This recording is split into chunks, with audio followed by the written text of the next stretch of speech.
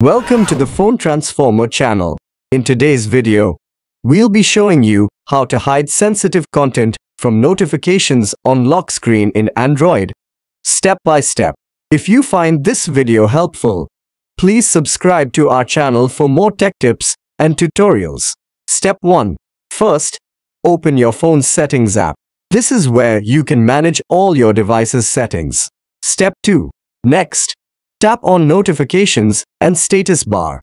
This will take you to the section where you can manage your notification settings. Step 3. Then, tap on Lock Screen. This option allows you to customize what appears on your lock screen. Step 4.